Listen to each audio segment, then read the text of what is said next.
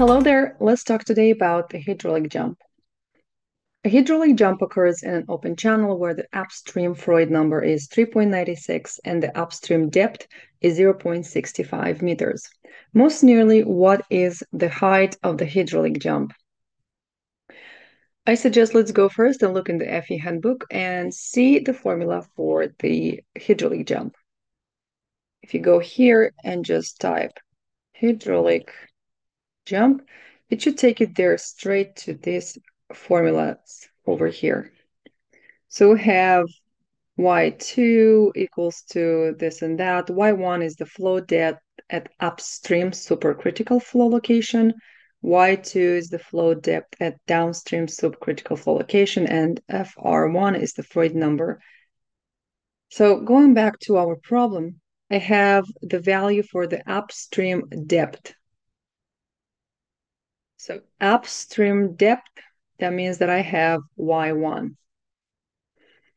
So hydraulic jump occurs when, if you were to think about a spillway, when the water comes with a certain speed, goes down like this, and then here at the bottom, due to the speed, it's going to create a thin layer, and then it's going to go up like this. This is Y1. And this height over here is y2. And the problem is asking what is the height of the hydraulic jump. So we must calculate this value over here, hydraulic jump. Or this happens when we have open channel, I think, is when you have, there's a gate and there's water on this side. Then this is the earth, and then the water flows underneath this gate, and depending on its speed, it's going to create a hydraulic jump here. So this is the value of y1.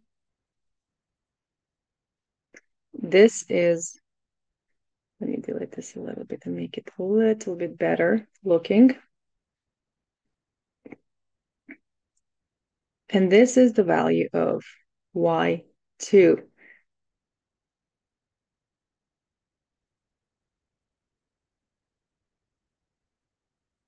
And this is going to be the hydraulic jump over here. So starting from the beginning, let's see what do we know.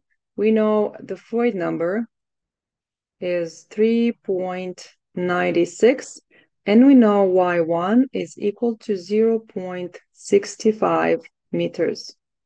And we have to calculate the hydraulic jump, which is equal to y2 minus y1.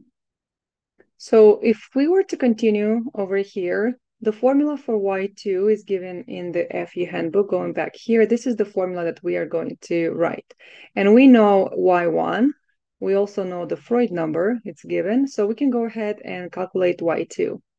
And actually, what I'm going to do, I'm going to write down the formula for y2, which is y1 over 2 multiplied by minus 1 plus square root of 1 plus 8 multiplied by Freud number squared. And then continue with minus y1 equals. So we know everything. The only thing we have to just substitute with the values that we know. Y1 is 0.65 over 2 multiplied by minus 1 plus square root of 1 plus 8 multiplied by Freud number is 3.96 squared minus y1, which is 0.65 equals. to results that hydraulic jump equals to. So just go ahead, use your calculators, and let's see what do we get. So 3.86 squared, 8 multiplied, 1 plus, square root of that, minus 1 plus, 0.65 multiplied 2 divided, and 0.65 minus.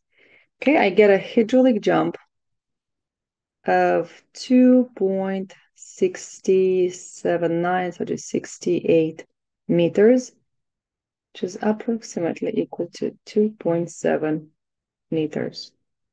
Looking at the answers, B is the correct answer. Let's move forward. Problem number 2. An open channel is upstream of hydraulic jump. The channel has an upstream flow velocity of 5 meters per second, a constant headwater of 0.5 meters, and a Freud number of 2.26. If the velocity is increased by 10%, what is most nearly the hydraulic jump increase? So let's go ahead and make our little sketch here. This is our gate. We have water. Let me make it blue. We have water on this side. Then I'm going to make the earth underneath. This is the ground.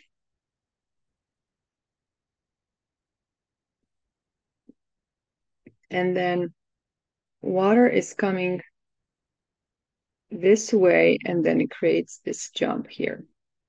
And this comes with a speed, velocity equals to 5 meters per second. And here we have y1. This is going to be y2. So what the problem is saying is, if we increase the velocity by 10%, what is most nearly the hydraulic jump increase? If we increase this velocity by 10%, what's going to happen here, I'm going to draw it in green, even though the water is not green, but what's going to happen, imagine if the water comes with a greater speed, we're going to have a bigger jump here, right? So this is going to be another y2 that's going to form. And the problem is asking us, what is the increase? What is the hydraulic jump increase? And the increase is this distance over here. This is what we got to calculate, and I'm going to call it just y. I'm going to call it y.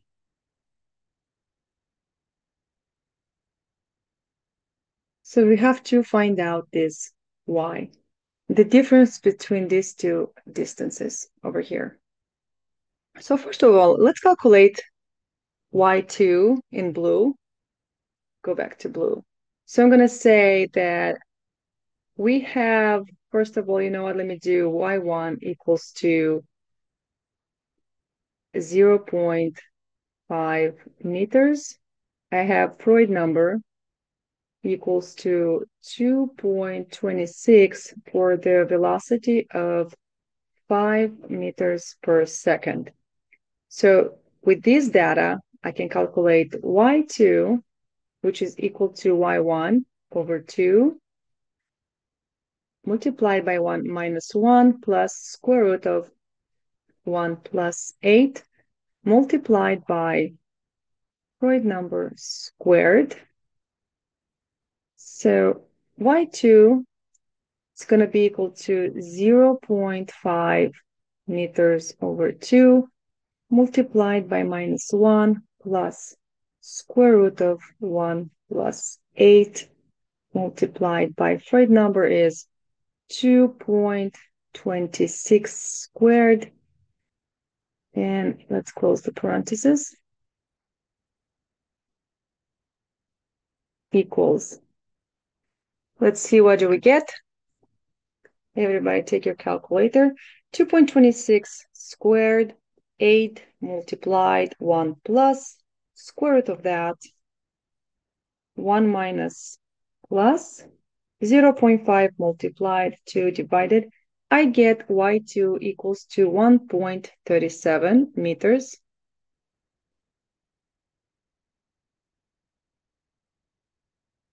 Perfect. And moving forward, let's see how do we calculate the y2 in green. So we are told that if the velocity increased by 10%, what is most nearly the hydraulic jump increase? So let's start by understanding that for our second case, we're going to have the same y1. Y1 is going to be still 0.5 meters. If we increase the velocity, we're going to have the same y1. Now, Freud number is dependent upon the velocity. If you go back to the FE handbook, and I'm going to write Freud, it should get me to the formula. Here it is. So Freud number has two formulas here. One that is dependent upon velocity, which is the one that we're going to use. Velocity over g multiplied YH, and YH is the hydraulic depth, which you'll see in our case, hydraulic depth is equals to Y1. So Freud number, let's go ahead and apply the formula. We have velocity divided by square root of g multiplied by YH. Okay, let's see what is velocity. So velocity, in our case, is going to be 1.1 multiplied by V, which is in blue. Let me call this V1 so we can get rid of any confusions. So we have 1.1 multiplied by 5 meters per second, and I'm going to get a velocity of 5.5 meters per second. So now we can go back to the Freud formula, 5.5 meters per second divided by square root of g is 9.81 meters per second squared multiplied by YH, which is Y1, by 0.5 meters. And let's go ahead and do the math. We're going to get 5.5, 981, 0.5 multiplied, square root of that, and then 5.5 divided by that. So I get that the Freud number with a speed of 5.5 meters per second is 2.48. So now that we have all the data we need, we can go ahead and apply or calculate Y2 in green.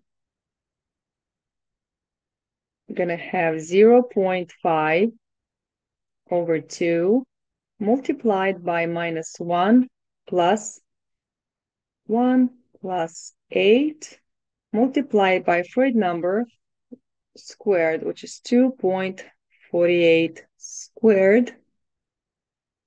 And this is equal to, let's go ahead and use our calculators. Going to do 2.48 squared, 8 multiplied, 1 plus, square root of that, 1 minus 1 plus 0.5 multiplied, 2 divided. So I get that Y2 in green is equal to 1.52 meters. So when we increase the speed, we get a greater jump here. So now the difference